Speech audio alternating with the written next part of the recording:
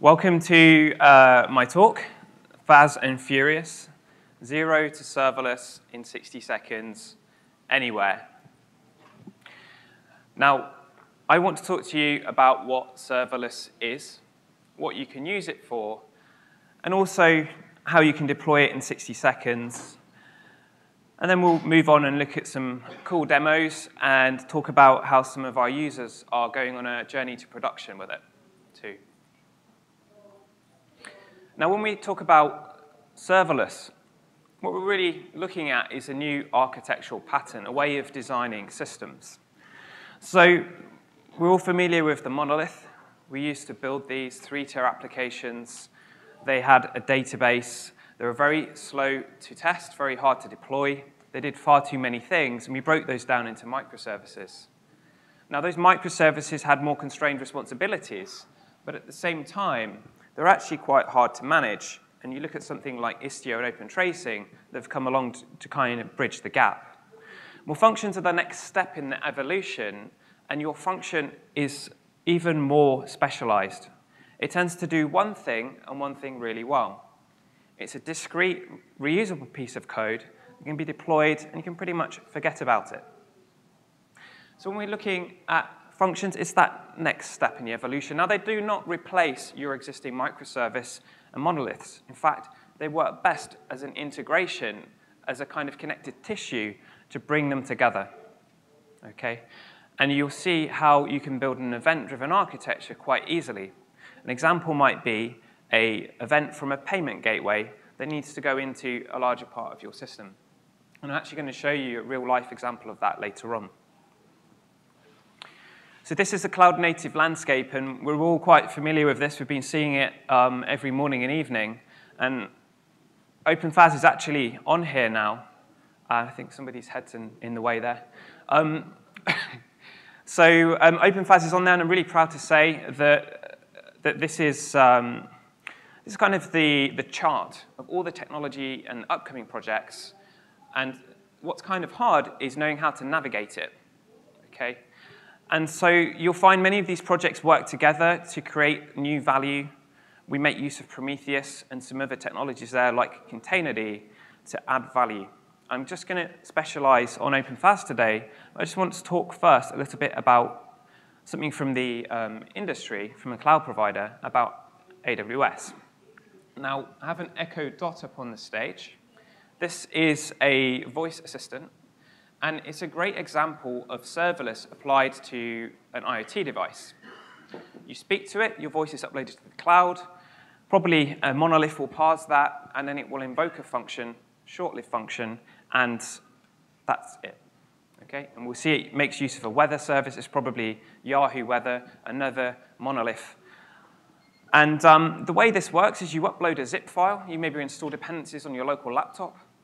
And then that's it. You upload it, and Amazon will look after the billing for you. But there's some restrictions here.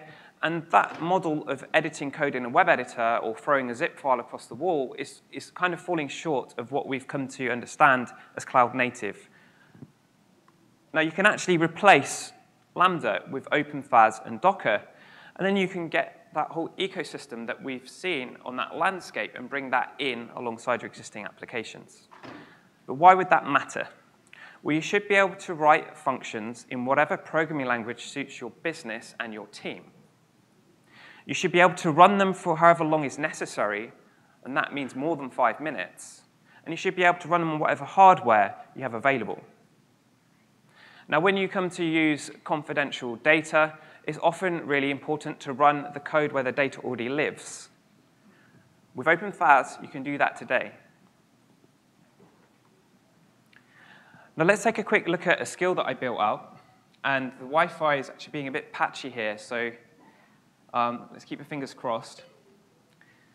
At ADP, I have to go through around 20 clicks to be able to book a day off. Maybe a similar story for you guys. And I built a skill to make that easier. Okay? Alexa, ask self-service how many days I've got off. You have 9 days remaining. 9 days. Okay. Alexa, ask self-service, book a day off. There was an error. There was an error. Alexa, ask self-service, book vacation. Sure. Which day would you like? Friday. Got it. I will book off Friday right now. Alexa, ask HR how many days I've got. Sorry, I don't know that one. We'll come back to that later.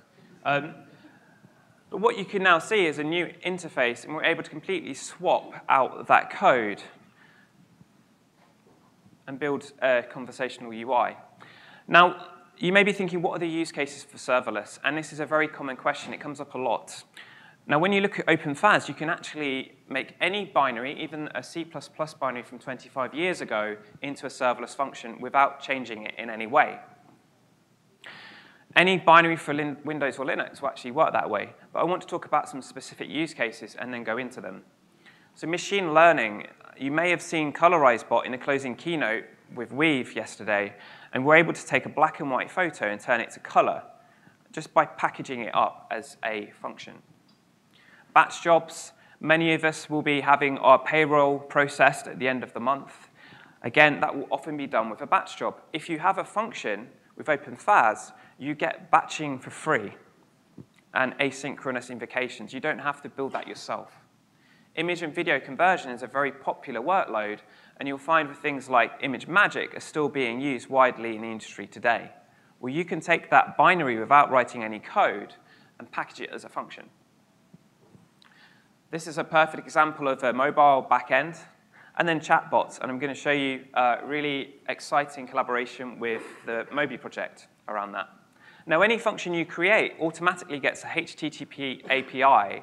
It gets metrics through Prometheus, so you have observability. So a little bit about the story so far. I started this project by looking at how to build skills for the Alexa. And I found the experience somewhat lacking. Uploading text, uploading a zip file, and installing dependencies locally, that is not the container native way. I was a Docker captain, and I thought, well, let's try to do something. I wrote a POC. It was quite popular. And I figured out that I hadn't done everything right and heard about the DockerCon Cool Hacks contest, which was actually in Austin. And you needed to push Docker beyond what it had been designed to do. Now, I ended up pivoting the whole project and rewriting it in Go, and they accepted it, and this is a bit of a homecoming. So I was actually here on the keynote in May. So it's great to be back here.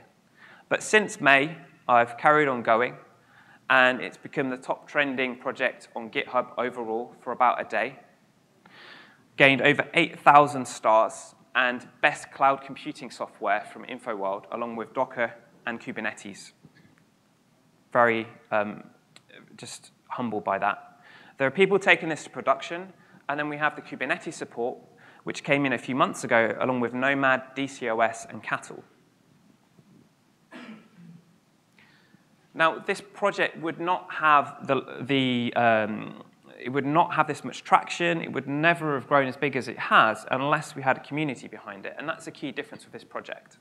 So we have over 65 contributors, and I've got some of the highlighted ones here and top influencers.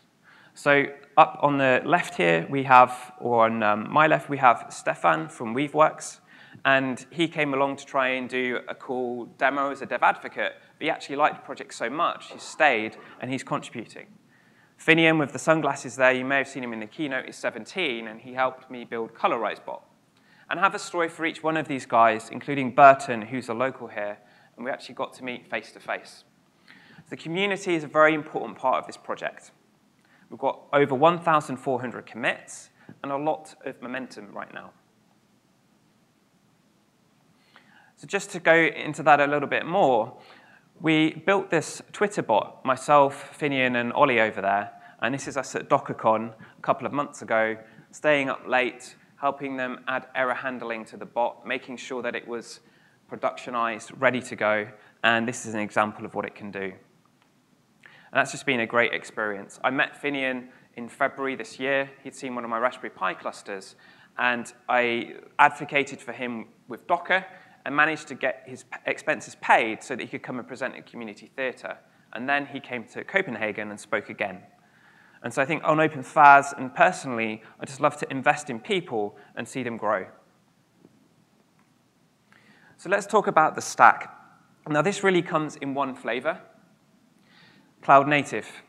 The API gateway is written in Golang. That is the central point where all of your functions are defined and all your traffic is routed. It's like a load balancer, if you like. There's a RESTful API, and every function you deploy will get a route. Prometheus is baked into that, which means you don't have to do that yourself. So as each of your functions are being called, we're actually tracking statistics on that, and we can use them then to call the Swarm or Kubernetes API natively to horizontally scale for demand. Docker's image format, I think we'll all agree, is the way we should be building and shipping software. We don't want to be going back to dropping JavaScript files into a black box. You know, we've learned from that.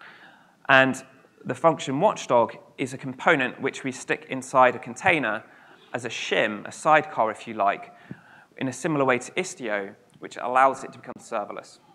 So your application doesn't actually have to know anything about it. Now, this is the function watchdog. It works a little bit like CGI. It becomes the entry point for your container, and as we get a web request, we'll fork a process and push all of the body in through standard in, so something that every application can work with, and read a response through standard out. In this example, I'm saying Python and main 3. Well, normally you would have had to build an entire Flask application, build your own Prometheus metrics. You get it all for free, and that allows us to do some really smart stuff. Now, OpenFaaS is actually is more than just an open source project, another FaaS framework. We have values that we use to kind of drive where the project should go. So this is developer first. It should be unsurprising. We do not want magic and widgets. People come to this project and they say, we tried the alternatives and we just didn't know how to debug it when things went wrong. We have a CLI and a UI, and they're actually really treasured by the community. Most of our contributions have come around the CLI because it's where the developers come first. It's the first touch point for them. We have operational simplicity, which means it's very easy to deploy in 60 seconds. It's portable. It can run on ARM. It can run on the cloud. We're even looking at technologies like AKS and ACI by Microsoft to allow you to run OpenFaaS very easily in a managed Kubernetes environment. And then because this is an open platform, the community can come around it and add things that they need, which has led to developer love. Now, Burton, one of the guys who is local here, he actually has been working in his own time to do a POC because he's so into the project and functions, and he presents that back to his architects within the team, and they're really excited about moving forward with functions. And that reminds me of the story of Docker, where I did the same thing at ADP. Now, this is the rough architectural diagram, if you like, 10,000 feet. We have the CLI, the UI, or any web service coming into the gateway, and then you have your functions on the other side. Now, the key difference between OpenFaaS and other projects is actually you can swap the orchestration framework out. Everything else works exactly the same. And that's what enabled me to make a really tight native integration with Kubernetes in just a few days. Now, we've been running that for a few months now. We have support for RBAC, Helm charts. We use services, deployments, and Kubernetes secrets, so there's nothing surprising. It's native integration. So let's look at deploying this. It's going to take 60 seconds, and I'm going to show you that just right now. There's two other demos that you'll see. The first one will be a collaboration with a Moby project, and this is where we've built a store that can create you a Linux kit VM, and we'll pick which ones we want, and we'll have several functions that will then talk to Linux kit and a database, and eventually deploy to packet.net, a live VM. The other demo that I'm going to show you is how we've, as a project, scaled the community and been able to address some flaws in GitHub's permission system. So let's go into that now. So over here, I have a terminal, and I'm logged into a cluster, and you can see there are no pods. Let's get back into that. Now, I just have the YAML here, and I'm going to run the YAML in using, and I think we've got the consensus. It's now called kubectl. Heard it from Kelsey. And if we take a look at these pods, kubectl get pods, we're good to go. Now, I can show you the OpenFaaS UI. And we see we've got no functions yet. Now, this is brand new. We actually have a function store. And the community is creating this. I can click on a function. This is the inception function. It will tell you what's in a photo. And hit deploy. I'm then going to pick another one that I really like. Again, this is from Weave. And this is an SSL checker. So what I'm going to do is, I'm not sure if I have automation on my certificate. I'm typing in the request body at the bottom. I'm going to hit invoke. And we've now got a response back from this cert checker. It's telling me that I've got till the 4th of January to re-register my certificate. Now, you can imagine how you could build a pipeline out of this, where that is data that's programmatically used and sent to Slack or Jira ticket or something similar. Okay? The inception function is what we've packaged with TensorFlow. And what we can do is take an image and paste the URL here, hit invoke, and we get back a categorization. This is 48% C-line, okay? Now, it might not be right the whole time, but actually what we've been able to do is take something very complex and in a few lines of code, just package it as a function. And you can imagine how you could then commoditize this. So let's move on to the demo of the Moby store. Now, Abby in the front here has worked on this with me. And what we're going to do is select a couple of containers. I think, is it Redis, for instance? It's quite a quick one to build. And I've added that to the cart. I can now click on the cart, and I can see that Redis is listed there up at the top. Now, the concept of Linux Kit is that you will build multiple containers into an immutable virtual machine. And so when you come to upgrade your server, you just replace the entire virtual machine. There's no upgrades. There's no vulnerabilities. I'm going to hit build and deploy. And I believe this takes about 30 seconds. And then over on my packet project, 30 seconds, we'll see that pop up. So let's just go on to the next demo. Now, does anyone recognize this GitHub repository? Do we know what's in there? No. This is Docker's code base. And the bot that we built for OpenFaaS to help our contributors manage the code without actually having full write access is now running on the Moby organization. Now, I can create a new issue here, test for KubeCon. And because I'm a Docker captain, I've actually been put in a special file that says that I'm allowed to curate these issues. And I can say Derek add label invalid. And the bot will pick up that via a webhook. He'll then apply the label that you can see there. And then I can do things like direct close. Now, he also does smarter stuff for our project, like checking that people have signed off for their licenses. So he won't allow us to merge a pull request until they've said, yes, I agree this can be licensed under MIT. And you can see he's closed the issue there. And let's take a look at the packet. OK, it's actually popped up. We can see root Linux Kit. And it has an IP address there as well. And that's booting up now on their infrastructure. Now, the demo that we built, the Moby store, you see the cart will be empty now, is actually a Node.js application. And we were able to build this very fast by putting functions together that wrapped Linux Kit and talked to MySQL. And that's what that architectural diagram was about. Okay. Now, one tenet of a serverless system is the ability to scale for demand. Now, this is Figlet. It will give you an ASCII logo.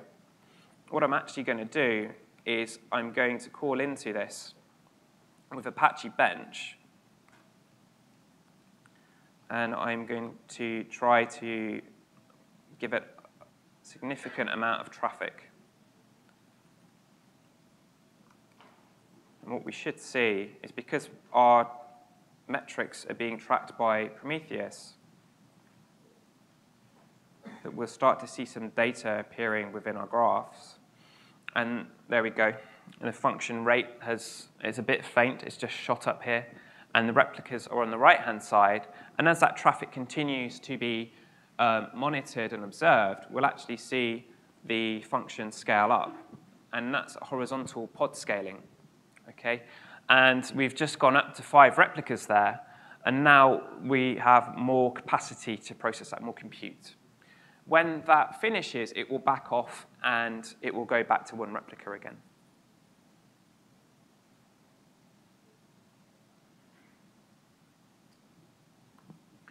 So you may be wondering, how would I actually write a function myself? Well, we have a CLI that can make it really easy for you. And we're not going to put you into any boxes. You can actually use a full Docker file and put the watchdog in manually. But we have some templates that make it very easy. This says FaaS CLI new -- language Python, and we have the name of the function dockercon. Generate 2 files for you, your handler and your requirements file that's used by pip. We'll then combine that with a best practices Python template that has an Alpine Linux base, a non-root user, and anything else that we think is necessary for your image. We'll then combine them and build the image, which can be stored in something like Harbor, Twistlock, Docker registry, even key. And from that point, you have an immutable artifact. And this is a key difference between other projects that can be deployed into dev, QA, staging, and production. And you know you've got exactly the same thing. Okay. Once you actually start to get a few of these functions, you can put them in a YAML file. And we generate this for you. So here I've got something that will ping a URL and something that will notify me to Slack. I can also specify my secrets here. So we're using Kubernetes secrets to keep your API tokens secure. We can put constraints here. We can set memory limits. And then FaaS CLI build, push, deploy. That's your workflow. Okay. So let's talk about how you might invoke a function. And you might be surprised by the simplicity of this. We have a route for a resize image, since we've deployed the function. We have our data, our binary on the client side. And then we'll just call the gateway with the URL, posting the binary. It will look up the function in the service catalog with DNS, post to the watchdog shim, and then it will respond immediately, synchronously, with a TCP connection with your data. That's it. It's very simple, and this will probably be enough for most people. We don't need Kafka. We don't need to involve complex systems. However, sometimes you may want a deferred execution, and this is where you can use an asynchronous way of running your code. I talked about batch jobs earlier. In fact, our colorized bot takes around 8 seconds to run, so we don't want a persistent connection. We run it in the background. So your image comes into the gateway, and it will be queued somewhere.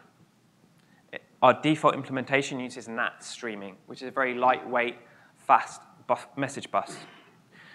A queue worker will then call the function for you. But then how do you get the result back? Well, normally it would just be lost, or you'd have to code something to store it somewhere. We have a built-in mechanism, xCallback URL, that you could pass with your original call. And then when it's finished, it will come back to you. And that could either be to a function, or it could be to an external website. So if you want to play with this later, a great example is to use the inception function in the store and request bin, or something with ngrok, and you'll be able to get the result coming back to you as soon as it's ready. We also have a Kafka connector that's been built by the community, a connector for Event Grid, and we're looking into AWS SNS as well. So I just wanted to tell you a little bit about colorized bot, because it's kind of great to get the theory, but when you put a system together, you learn a lot of things very fast. We have a tweet listener here. Now that's actually a microservice because the API will not allow you to keep connecting. You need to have something persistent, and that's fine. Don't use serverless functions for everything. Please do not. You then have that invoke the gateway. But we don't send the image in. We actually store it in object storage in Minio. Now that black and white image will be there. We'll send the URL into the gateway. The gateway will asynchronously invoke colorize because it takes 8 seconds. You really can't afford to have that transaction open. And then once it's invoked, it will pull the picture from Minio. We'll then tweet the picture for you. Okay, and if we needed to do anything else, like notify Slack, we could do that. We've been able to build a dashboard out of it too, because the metrics are just there. And you can try this later on. The spelling is a little bit odd. It's American color and English eyes.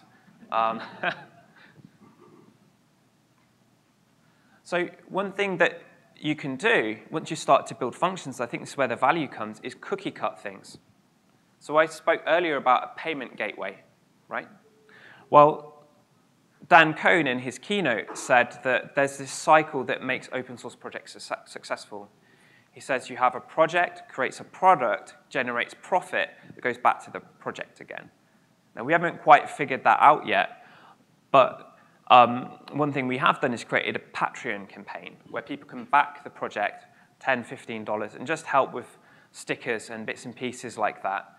So I created this function that takes a webhook from Patreon every time somebody submits a payment. We verify the origin of the message using HMAC, which is the same as what GitHub uses, and then tweet using the API token that I've stored in a Kubernetes secret. And you could take that and you can modify that however you like. In fact, if you star the OpenFaaS repository, the same sort of code will tweet your avatar to my Twitter feed, which is kind of fun as well. And you see there, Wesley kindly helped us out. So this is more than just a POC. When it was launched in May, there were very grand ideas. Now we're actually getting much more feedback from people who want to take it to production. I'll talk about the University of Calgary. We still have around 10 minutes. University of Calgary has a HR system, and they also have a research management system. Now, when a paper gets approved, they need to link that to their HR system. They actually have a Kafka cluster there already and already have events that are generated. They use serverless functions to connect them together and do transformations. Now, we didn't have a connector at the time, and they just wrote 90 lines of Python code, and it just worked. And that goes back to what I said earlier about having this open platform. I think you'll find the same for yourselves. Contiama are a startup out of Berlin, and they do a lot of data science. Now, they would take something like a Jupyter notebook, and they will build it, deploy it, and run it as an OpenFaaS function and give you the results back. ADP have been experimenting with machine learning to see if we can detect customer churn. And what we were able to do was figure out the Python code with scikit-learn that we needed in a console app, and then just wrap it in a function. And it just worked. It took about 5 minutes. So it's very, very quick to get that experience to build things up and to start going to production with it. Now, there are a lot of integrations over on the other side of the screen. Some of these have been done by the community, and some are actually done by the project. So HashiCorp has spent developer resource. Their developer advocate, Nick Jackson, has really helped the project, and he's created a Nomad backend. So I said you can swap the orchestration layer. HyperSH, who I believe are here too, created a backend for their cloud, which gives you per-second billing, which is kind of exciting. And then Rancher and DCOS came from the community, and we have some other integrations that are happening there too.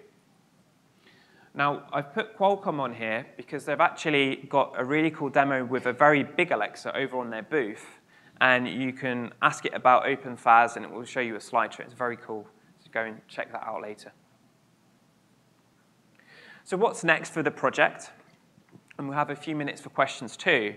Well, the function store has actually launched. It launched so quick, I didn't have enough time to update this slide. So go and check it out. There's no more searching through GitHub. We said serverless functions made simple, and that actually challenged us to deliver on it. And so now you can one-click and get a really useful function. Derek, as a public GitHub app, is now installed on Moby, and I hope that it will be able to install on other projects too, so you can start leveraging the benefits of fine-grained permissions. We have a documentation site. Here's a little preview of it, just ironing that out. And then on a technical level, the things that that are kind of really interesting, and also some things that are really helpful. So integrating with cloud events, SNS queues from AWS, you push to S3, you get an event. It's currently quite hard to do, but I think we can build a connector for it.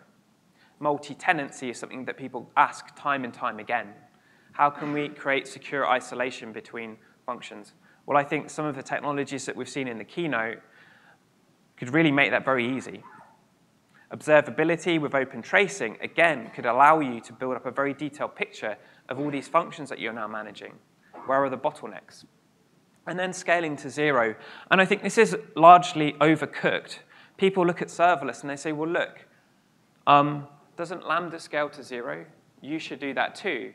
Well, I don't have hundreds of thousands of concurrent users with an over-provisioned cluster. I have a team with a payment gateway that needs to run 24/7 and have high availability. Perhaps it's OK if we have one replica running the whole time. It's only 10 meg of RAM, right? So I think we need to apply some common sense, but these are things that we're looking at. This is a direction that we're moving in. And of course, we're open to contributors. And I've met some of you here today and had great conversations with you.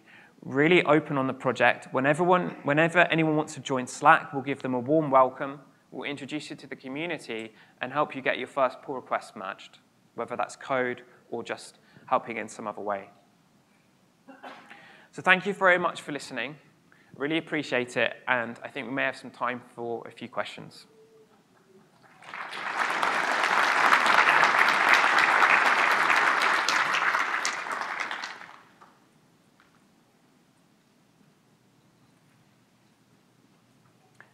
Who's first? OK.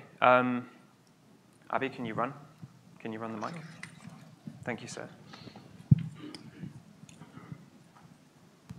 Can the functions, can they be developed in other languages? Is there a way to create a plugin or something that you can use other languages? You can write your language you can write your function in any language. Any binary for Windows or Linux can be made into a function. Oh. We have templates for about 8 common languages that just make it even easier for you.